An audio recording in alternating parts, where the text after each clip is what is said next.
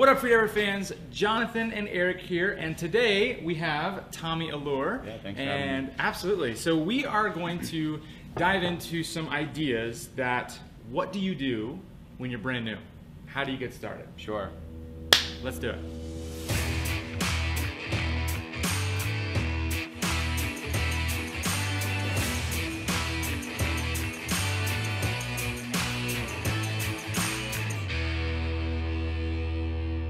So, to get a feel for what we're working with here, why don't you tell us how long you've been spearfishing, maybe what originally got you interested in the sport of Sure, spearfishing? yeah, absolutely. So, I've always been attracted to the water. I grew up in Florida, so spent a lot of time surfing and at the beach and stuff, and I even scuba dived when I was young. But spearfishing, I actually 2 years in May. So still new to the sport, learning every day from for sure. you guys. There you go. Awesome. So what would you say was like the catalyst that started this whole process 2 years ago that got you like leaving surfing or scuba diving and wanting to freedive and freedive spearfish specifically? Yeah, so I borrowed a gun from a friend of mine. Okay. Just on a whim. Me and a buddy went out on our boat, not knowing what we were doing. Nice. And I think it was just shooting that first fish. Okay. That I was That like, was okay, it. I don't want to do anything else now. Cool. And yeah, so basically me and my buddy James, we kind of knew we wanted to fast track this once that first day. We're like, we want to get good at spearfishing, and how do we do that?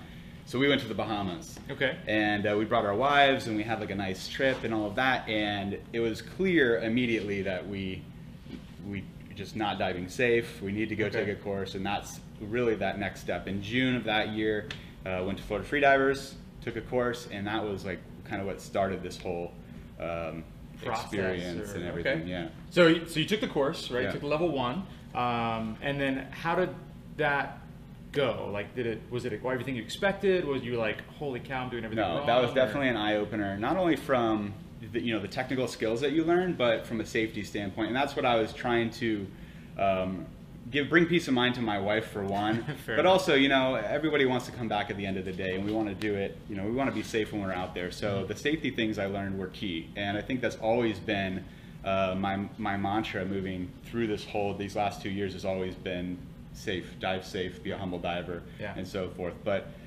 ability-wise, I went from barely being able to like touch sand in 30 feet, and then a weekend, dove to 66 feet. Granted, it wasn't like perfect, and I didn't feel incredible, but I hit that kettlebell and came back up, and that was an awesome experience. So that definitely helped moving forward, with spearfishing and taking those skills over.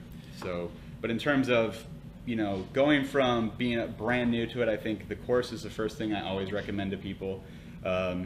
Whether you're doing it here or somewhere else. Like, of course, I say that coming into Florida Freedivers, you guys, I learned so much, but there's other places if you don't have the means to do that. Around the U.S. and the world. Yeah.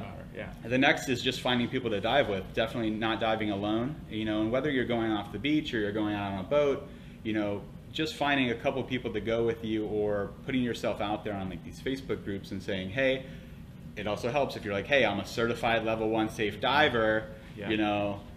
People are way more apt to accept you, right? For sure. They know where your standard and then is. say, I'm available these days, and these days, and you just kind of network. And I think over time, the more people you dive with, that you grow what I call my roster. The group of people that the A team. Yeah, and it gets to the point where this is the first person. This is my ride or die. Like for me, like Kevin is on the boat every single time. Right. And if he can't go, then it's like, okay, well now who do I find? Right. And you work your way down the line. Yeah.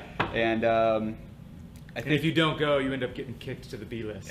Yeah, some people have been cycled through the list. I'm on the bottom of everyone's list. Yeah. Like, I'm I the give you a last call guy. sometimes. The last guy. You're the last guy to call.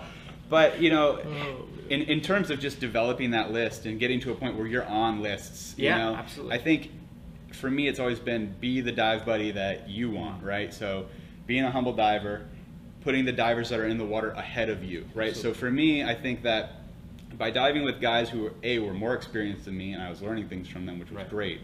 I dove with a bunch of, I don't want to do name drops, a bunch of big names who I was like, I hope they don't know how new I am at this. But it was just making sure that I was there for them when they surfaced. I was a team player, big on defense, and just not being, mean or trying to come off arrogant or like anything like that. snaking fish from people, like taking Just shots over people's shoulders. I've heard of try all to kinds be of stories a like good that. person, and they want to dive with you, you know. So Absolutely. that's definitely helped. Nice.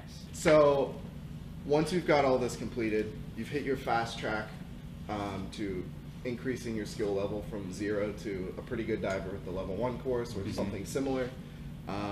You've met people to dive with. You're getting out and you're diving with people.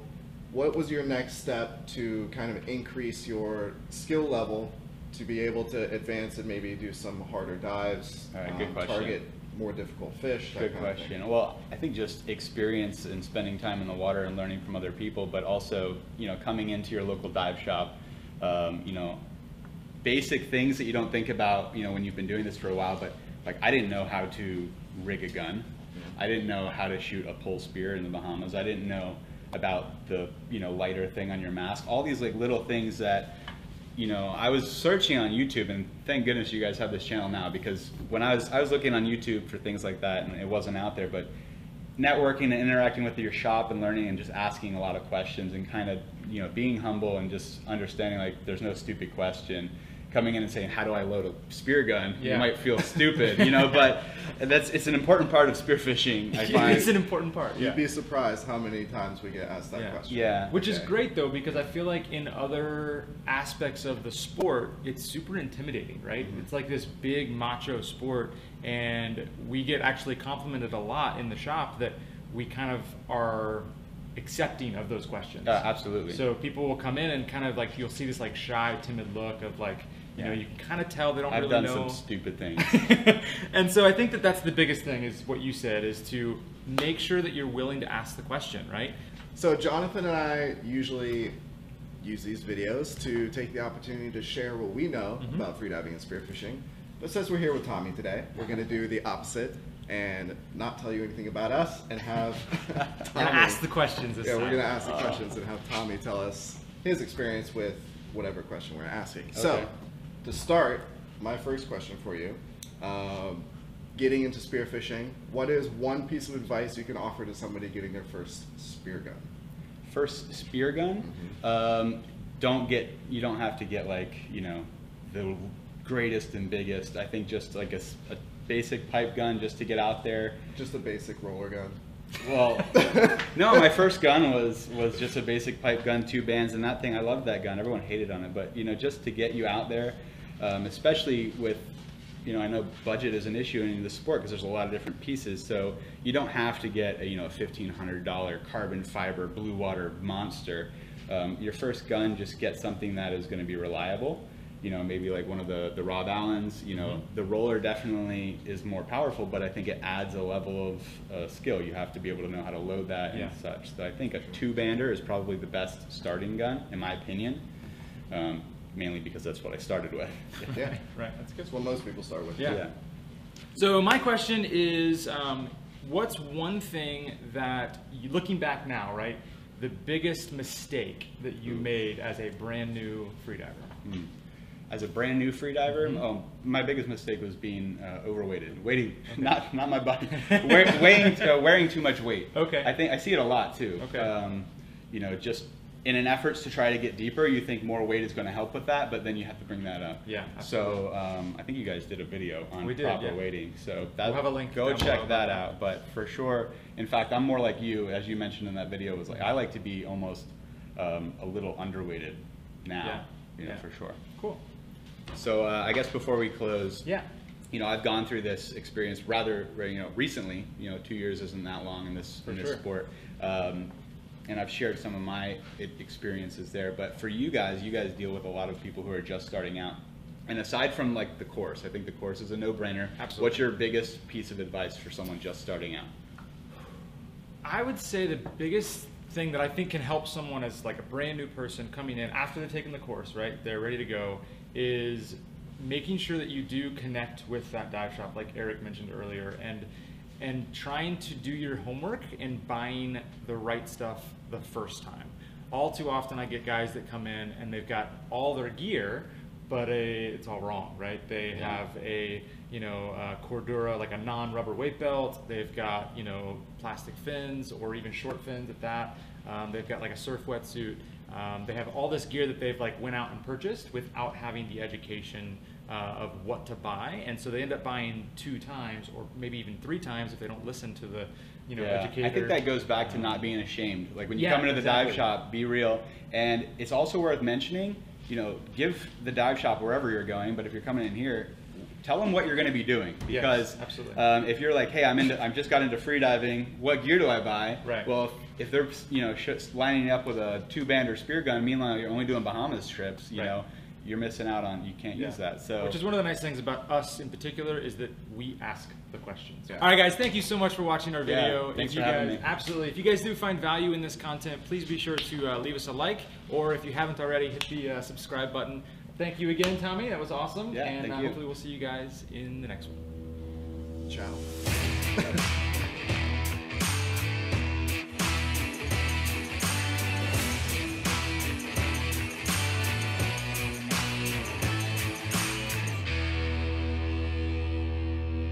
Thanks for checking out this video, guys. Hope you enjoyed this one and learned something awesome about freediving or spearfishing. Be sure to check out all of our other videos. We've got a ton of great ones up now. By this point, I feel like I've made 1 million of these videos. So you should watch all of them. Check them out.